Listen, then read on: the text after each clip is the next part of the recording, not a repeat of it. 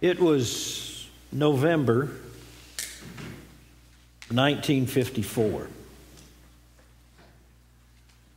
The place was an elementary school, and it was called the Airport Elementary, because less than 10 years before, it had been a training facility for air cadets in Sikeston, Missouri. And after the war, rather than demolish the buildings, and there were several large buildings, and they were built in the way that the military does it, with high 10-foot ceilings and big airy rooms and drafty and cold. They made it into an elementary school, and they deeded over the property to the city of Sikeston, Missouri. But in November of 1954, there was a little third grade class that was meeting in one of the rooms. And the teacher at that time had a lot of freedom. She told her class in November of 1954, "Children, this is what's going to happen because Christmas is coming up in just a few short weeks. We're going to memorize some scripture." And in a way, that struck fear into the heart of a little 7-year-old boy who was not even 8 years old yet, in the third grade. You see, he was the youngest in his class because his birthday came on Christmas Day. And in the state of Missouri at that time, if you were of age, you could go to school if your birthday came before January the 1st. So I was the youngest in my class, 7 years old. Most typical third graders are 8 years old. But that godly woman said, "We're going to memorize some scripture." And this is the scripture that she assigned us on that particular day. She says, we're going to memorize Luke chapter 2 and start with verse 8, and we're going to memorize all the way up to verse 14. Oh, Lord, how could my little 7-year-old brain contain all of that? And we're going to do it in the Lord's version. Think about it. It was only 1954. That radical new version, the Revised Standard Version, had not come upon the scene yet. Well, it maybe the year before it had come into churches, but only the liberals used it. Jesus and his disciples used the King James. We all know that.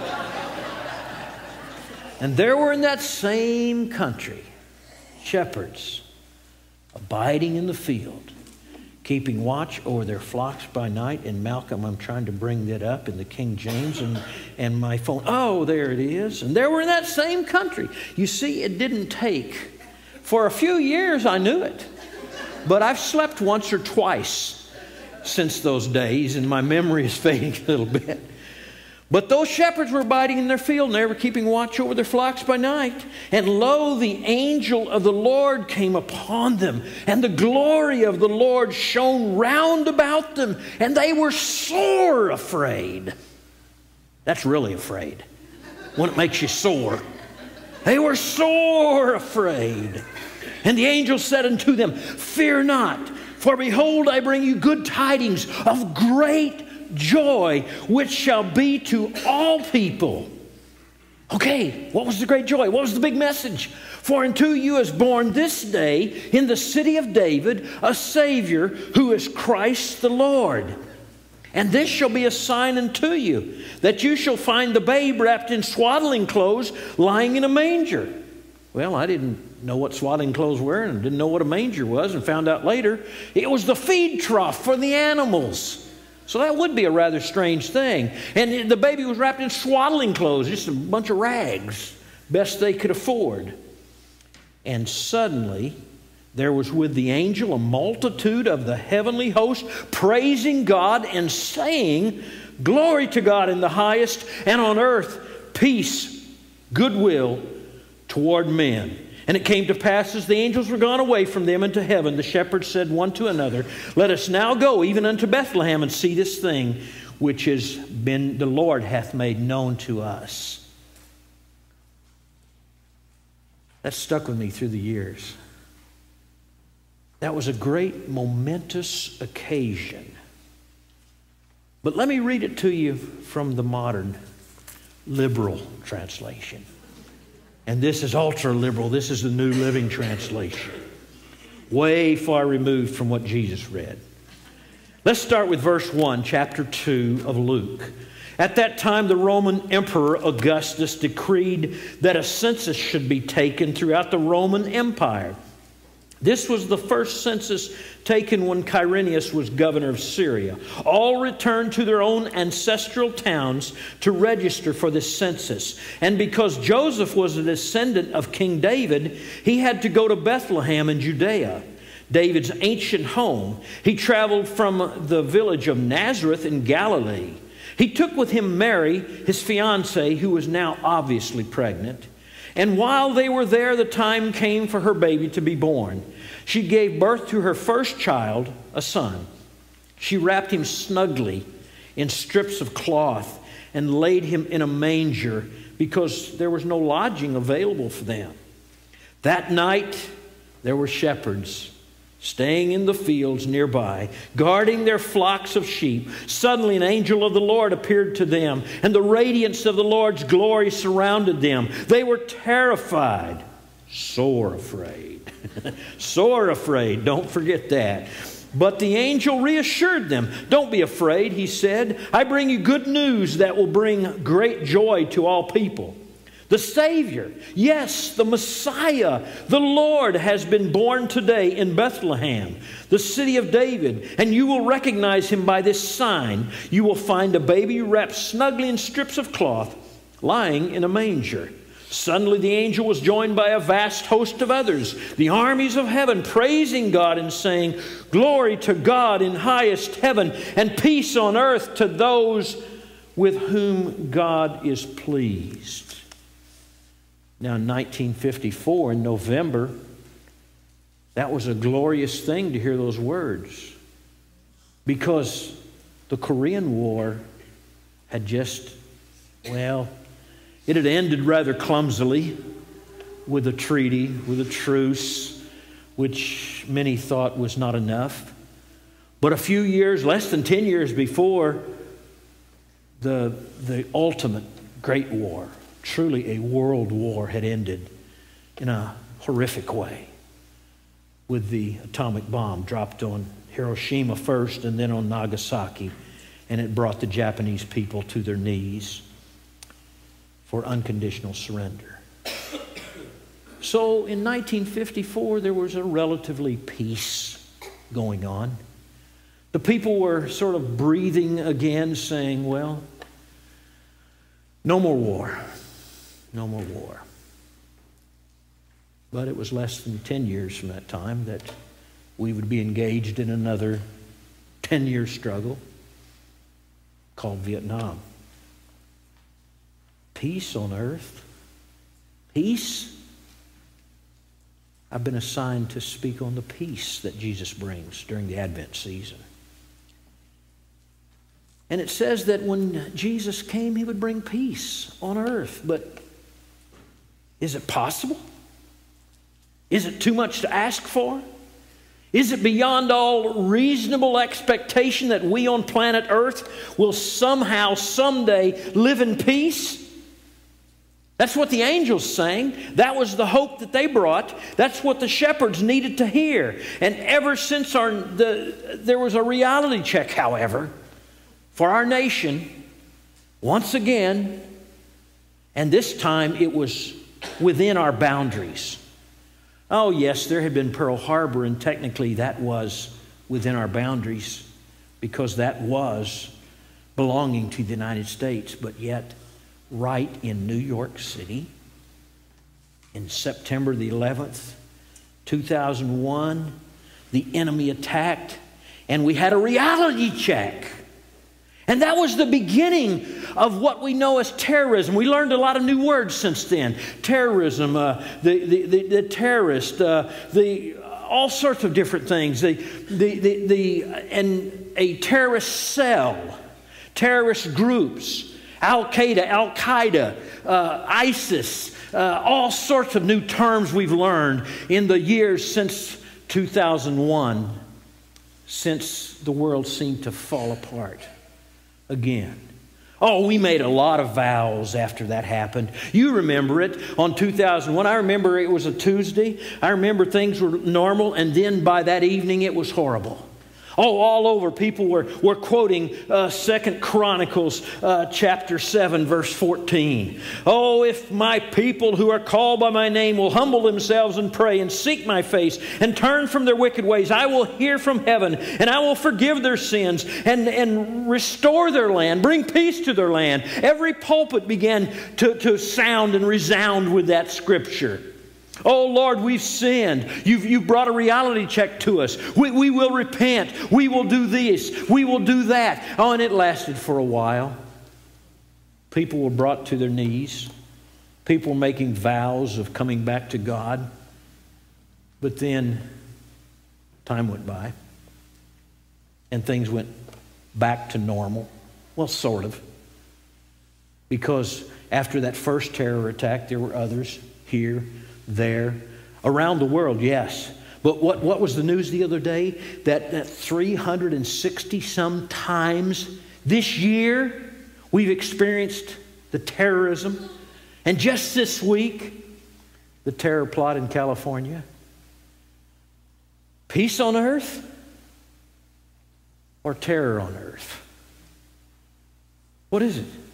Lord, can there be peace on earth? Is it possible? Songs promise peace on earth.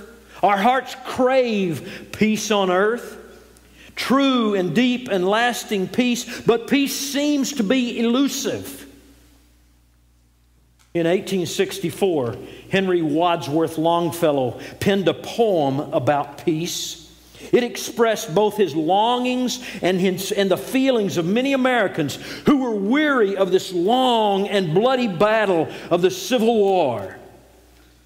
And Longfellow wrote, I heard the bells on Christmas Day, their old familiar carols play, and wild and sweet the words repeat of peace on earth, goodwill to men. That was the promise of the angels, that when Jesus came, he had arrived and there would be peace on earth. And that's what Henry Wadsworth Longfellow was writing about. That was the promise. But then Longfellow turned sorrowful and he wrote more verses. He wrote, and in despair I bowed my head. There is no peace on earth, I said, for hate is strong and mocks the song of peace on earth, goodwill to men. Hate? Mockery? What about the peace on earth, Henry? What did he mean? You don't find these next verses in the hymnal, but Longfellow thinking about the Civil War and about the causes for which it was being fought. Oh, there were those that said it was about state rights. There were those that said they were against dissolving the Union. There were those that were voting to free the slaves. There were those that were fighting to keep a way of an economy that would collapse without the forced labor. There were many different reasons for brother killing brother. But yet, where was the peace on earth? That was in Longfellow's day. He went on to write a couple more. And his own son, perhaps he was thinking of his own son who had recently been seriously wounded in the Civil War and would probably not make it another few weeks. So he wrote, then from each loud accursed mouth the cannon thundered in the south, and with the sound the carols drowned of peace on earth, goodwill to men. It was as fan earthquake rent the hearthstones of a continent, and made forlorn the households born of peace on earth, goodwill toward men. He was at his deepest. He was at his most sorrowful. He was at his most hopeless. He was hoping. He was longing for the song of Christmas of peace on earth. But in his mind, in those verses, he could not see that. But had he lived in our modern day, how much more awful would Longfellow have been? How could he know the things that we face? We live in the atomic age when one blast can annihilate thousands and thousands of people. When people have devised all sorts of new modern weapons to destroy and to defend themselves against others with modern weapons of destructions. How could Longfellow have known in 1864 the earthquake of conflict that's torn up homes, that have corrupted entire cities, that have destroyed lives all around the world, not just in military might, but in the assault of Satan upon us? Oh, we would like to think and we would like to applaud those in our society, those sociologists who say the goodness of humanity is within us. And things are going to get better. But as we read the Scriptures, what's it going to be like as time passes? Jesus didn't give us a whole lot of opportunity for good things that were to come. He said it's going to get harder. In these future days, in these last days, people will become lovers of self. They'll be hateful. They'll be mocking people. There will be indescribable things happen. And we see that in our world today. Peace on earth? How can we imagine that? All we see are people, terrorists, but others, just a common criminal without a conscience, involved in insane, brutal things, dictators who use the technology of today to kill and destroy any who stand in the way of their fanatical agendas. Peace on earth or terror? Open your minds to me this morning as we delve into this thing called peace. Were the angels mistaken? He said, Jesus has come. Now they're going, peace on earth. Think with me about the foolish ways that we try to achieve peace in our lives. And that will set the stage for us to praise God for Jesus Christ, the authentic hope of precious peace and genuine peace. First of all, let's look at the worlds. Let's compare the two worlds at the time of Jesus' birth and in our modern times. In the time of Jesus, it was a time when some people trusted in the government for everything.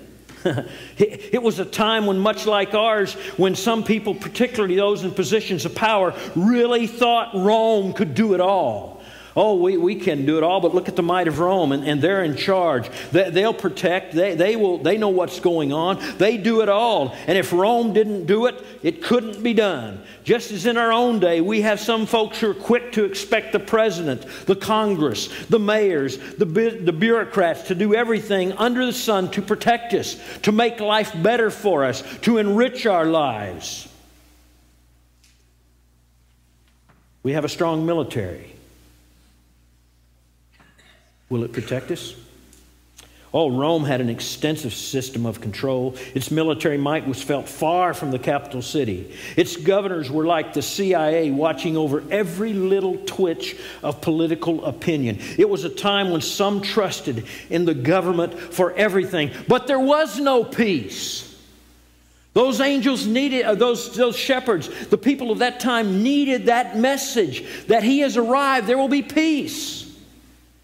Yet there was no peace. No peace because you understand nothing but power, and then power battles power. If you understand nothing but military might, then military might fights military might. And does that bring peace? Maybe there will be a time of uneasy quiet for a few years, but not peace. The attack on the Pentagon reminded us how the government-dependent peace could be shattered. The very center of our military might was attacked. Where was the government then? It was a time when people thought the government could take care of things. In the time of Jesus, that was a time when some people trusted in their wealth to make themselves invulnerable. It was a time much like ours when accumulating wealth had become an obsession for many people. And if you're tuning me off right now saying, well, I can just stop up my ears and sleep for a few moments because I'm not wealthy. Don't kid yourself. We are the 1%ers of the world.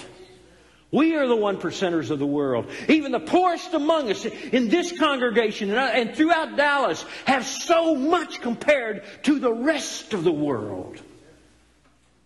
When you go into a country and you go, and many of you, I'm not telling you something you don't already know. You've been there. You've seen that a person's possession is one shirt, one pair of pants, maybe a pair of shoes. And maybe if they're lucky, they have one light bulb dangling from their little place of abode. And they're wealthy. They're rich.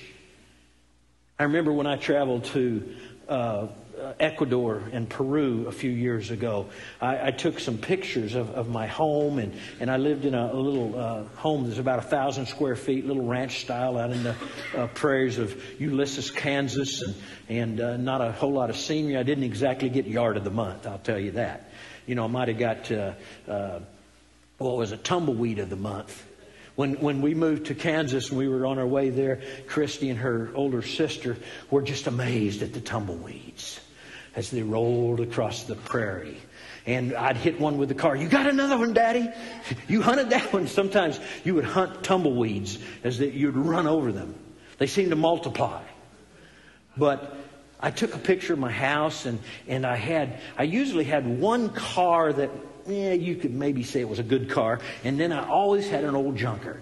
So I don't know why it possessed me to take pictures of these, but I took them with me. And some of the individuals I was meeting in Peru and Ecuador, I'd show them my pictures. And they go, "Ooh, su casa? Your house? Oh, grande, grande." Oh, I hadn't thought of it like that. Boy, I lived in a grande house, didn't we, Christy? And then, su auto? Your car? Dos autos? One of them was an 066 El Camino. I think it used to belong to a drug dealer because of all the characters that would jump out in the street. You know, when I drive down Main Street, they'd jump out and try to wave me into the alley, you know. So I always wondered about the history of that old El Camino. But dos autos? Whoa.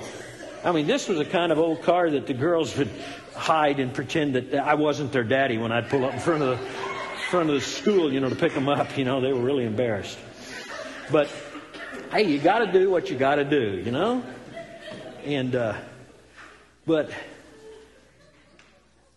we trust in our wealth. We really do. We get complacent. I don't remember the last time that I had to beg for food. I don't remember the last time that we had to be really concerned about what we'd buy at the grocery store. Oh, there have been some slim times. Yeah, you know, all of us. But not really. Can you remember a time when your stomach was just totally empty, and then another day might go by and still nothing? I don't think so. We have so much.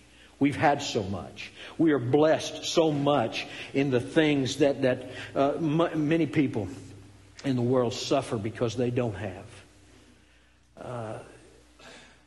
The people of Jesus' day, some of them had wealth, and accumulating wealth had become an obsession for some of them. They had built their fine homes. They constructed great palaces for their institutions. They even curried favor with God by parading their financial muscle. The same Herod who wanted to kill all the boy babies had just completed a major remodeling of the temple in Jerusalem, as if to say, "Here, God, let me show you how much you need me. Let me show you how much you need my power and my wealth." It was a time in which your stature and your character were measured by the weight of your bags of gold.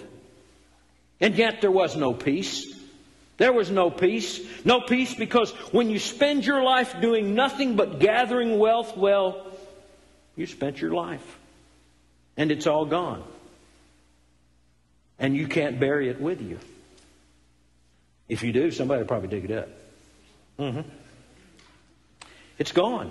It has no meaning. Jesus told that story about the man who filled his barns with grain, and when they got full, he pulled them down to build bigger barns. And when he faced up to what all of that meant, it was nothing but a big old coffin to hold his empty and soul-starved body. That's all it was. The attack on the World Trade Center, perhaps, was a stark reminder to us that the center of our financial muscle was really nothing. It didn't bring peace. It perhaps reminded us of how fleeting our wealth is and how it will not protect us. The times when our country is suffering is painful. And some of you, not many of you now, because they're fast fading, or perhaps at least your parents, you can remember a time when people would, of that generation, would almost hoard things because they remembered the Great Depression. They remembered those times when you had nothing and you had to hang on to everything. When our country was going through times like that, it might have been painful, but maybe it was a good thing. Maybe it's good for us when the malls are not so crowded. Maybe it's a good thing when we haven't had a record year on Black Friday. You know that Black Friday means you're in the black. The books are not in the red, they're in the black. We've had a good year. We've sold all sorts of things to people that they really didn't need. The times where our economy is suffering maybe is a good time.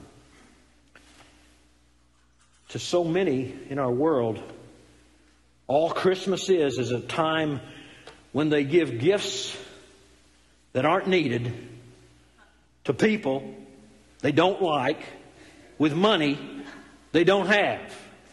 So do not look for peace on earth from wealth. So the time of Jesus and also our time was a time when we depended on the government. It was a time when we depended upon our wealth. But it was also a time in the days of Jesus when people trusted in their own ingenuity to get by. We'll fix it. We're sharp. Our minds, we'll figure it out. We'll do something. It was a time when people ignored faith. They paid lip service to religion. They went their own way. They made themselves into their own gods. And from the Romans who called their emperors divine, to the Greeks who worshiped their own philosophies, to the Jewish religious leaders whose religion was nothing but an empty nothing and a vacant soul, many of the people of that day no longer paid attention to God. They no longer really believed that God was involved in this world, especially not involved personally in their lives. For them, God was a remote abstraction that you only hauled out on ceremonial occasions. But they, and I say we, in our day are no different.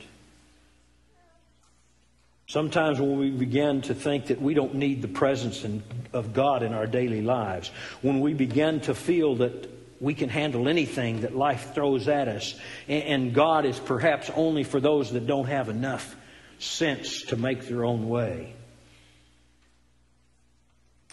then we're on the wrong track. We won't find peace. And when a catastrophe does strike, what is it? Is there something in I'd like to understand. Is there something in journalism school where they have a class to teach you to say these words? When a catastrophe happens, whether it's a mechanical failure or whether it's a terrorist attack or whether it's any tragedy, they always say, boy, we'll do something so this will never happen again. Well, I got news for you. It probably will happen again. Now, if it's a mechanical thing, like a bearing on a roller coaster car, you can fix that, and it probably won't happen again for a while. By the way, when I'm on this subject, if you ride those terror machines anyway, roller coasters and things like that, you're out of your cotton picking mind. My grandkids are always and my kids are trying to drag me onto those things. Those death-defying, rickety things leaking oil, and it's terrible. I mean, you know, a merry-go-round with the little horses going up and down. That's my speed, and then still I don't trust those. Those things will buck you. Yeah. You know that, Harry. They'll throw you, so don't even think about that. If it's that kind of catastrophe, then maybe we can fix it. God, what about those that do these acts of terror, these mass shootings? Can we fix that? Not until the devil is defeated. Not until there's no evil in this world. Not until the evil one stops putting hatred and murder and thoughts into the minds of people who will do his bidding. There can be no peace. There can be no, it'll never happen again until Jesus comes back and takes us all to our reward. It'll always be here. I don't mean to be, and I am going to get on the positive subject. Don't worry. Just a few moments. Isn't that the way many in our world think? Oh, some of us we go to church on Sunday, but what's that really all about? That's about doing what respectable people do, or that's about giving the children a good example, or that's about getting a charge out of the singers and watching the preacher hammer the sinners. But having a real relationship with God, letting God guide us and empower us, that's not what 21st century people are all about. They're more sophisticated than that. It's like the world in which Jesus was born. Many thought that there would be no peace. It's up to us if there is none. We'll fix it. We can handle it. And so, of course, there is no peace. There is no peace because when I am at the center of my own universe, all I have is a small package of me all wrapped up in myself. That's all I have when I'm the center of my universe. And if I search deep enough into myself, I'll find there's still no peace because there's some sort of a vacuum, a void, a God-shaped thing within me that is still empty if I choose to leave Him out.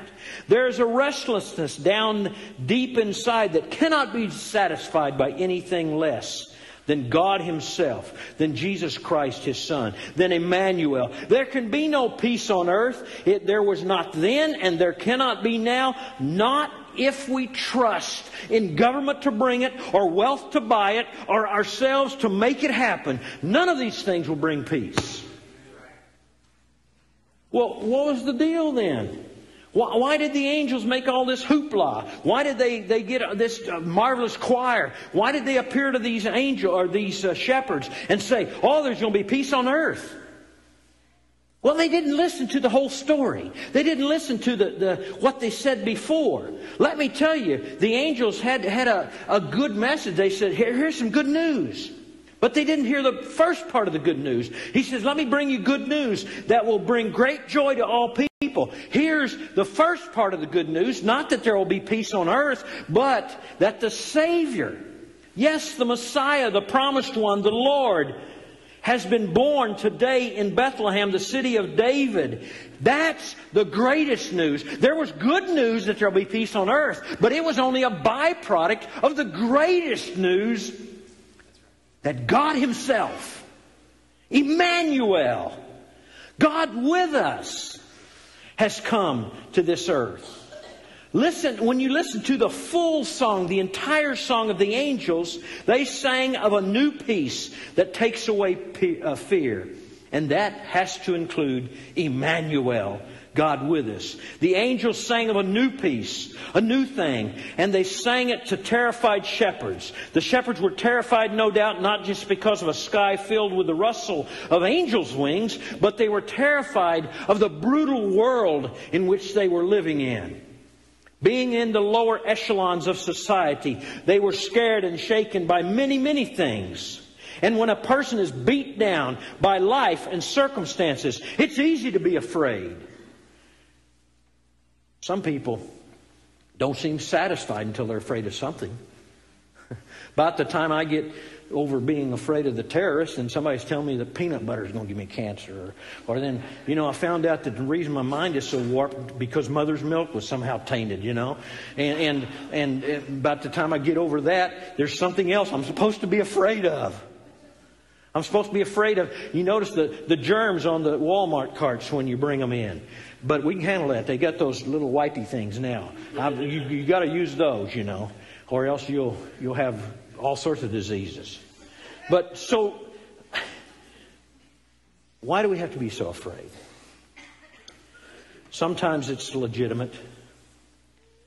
When we saw those planes hit on September the 11th, Or my personal one was watching a couple of bodies fall. Oh, how horrible that was. I was terrified. When we saw those buildings collapse, some people today are still afraid. They're afraid to leave their homes or fly in airplanes or open up mail. And many hearts are afraid in our world today. People are constantly afraid. Yet the angels sang of a new peace. A new peace.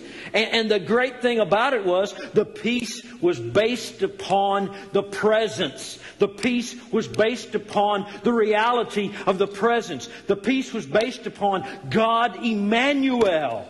Here on this earth, this tiny child lying in a manger. How could that bring peace? But the angels proclaimed that it was a peace that would be wrought by one unable to wage war, one who owned nothing, one who didn't even have a place to spend his first night in the world, one who could not even take care of himself, much less manage a world in conflict. That was God Emmanuel.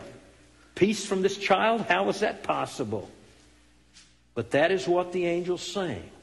You see, because peace does not happen because of a lack of terror, but peace comes because of the presence of God. Emmanuel. When the people of Israel were marching on their journey, God would speak with Moses and He would say, I want you to do this, I want you to do that. And Moses always said, okay, if you will go with me. If you'll be with me, I'll do it. If you'll go with me. And so God gave him those physical signs of His presence, of the fire, the pillar of fire and the clouds by day, to know that He was following and He was with them. You see, if you don't pay attention to anything else this Christmas, hear me and understand. Jesus is the source of the world's peace. In Him and by Him and through Him, peace can come into our hearts. His single solitary life, cut all too short, has meant more to humanity than any other, because His life was given to service, to love, and a sacrifice. Jesus is the source of the world's peace because His life did not end at 33 years of age. It continues on today through the gift of His Holy Spirit. Jesus is the source of the world's peace. Because of His teaching, because of the example, He has swayed more hearts than all the armies that have ever marched. Of all of the senates, the congresses, the parliaments that have ever debated. In times of fear, in times of heartache, in times of terror, there can be peace if we invite Emmanuel inside and allow Him to control our lives. Jesus is the source of all peace because He offers Himself to all men, all women, wherever and whoever they are. Jesus was always available to the poor, the displaced, and the ordinary. His angels came to ordinary shepherds, rough men, not to kings and princes. His youth was shaped by peasant people in a nowhere town called Nazareth, not in the great capital city of Jerusalem. When He enlisted followers, He found them among the common and the ordinary of this life. And He loved them and offered them a chance of a lifetime to help Him change the world. Jesus showed us that we can live without worrying. We don't have to worry about the government. We don't have to worry about money. That we can live without concerning ourselves with social standing. That we can be somebody's simply because God has chosen to come and live among us. Peace comes because we learn that in Jesus' world, everybody is somebody and nobody is ever put down. In terror, there can be no true peace. But with Jesus, there can be, because He came to live among us. Even Henry Longfellow, in his day of war and turmoil, after he wrote that first verse, and then he thought about it and wrote those dismal, dark other verses in between, he wrote one more verse. And he put it at the end of his poem. And it was, then pealed the bells more loud and deep. God is not dead, nor doth he sleep. The wrong shall fail, and the right prevail, with peace on earth, goodwill to men. You need peace in here where there seems to be so much turmoil. Jesus is here. Emmanuel. God is with us. He wants you to have peace because His name is Emmanuel.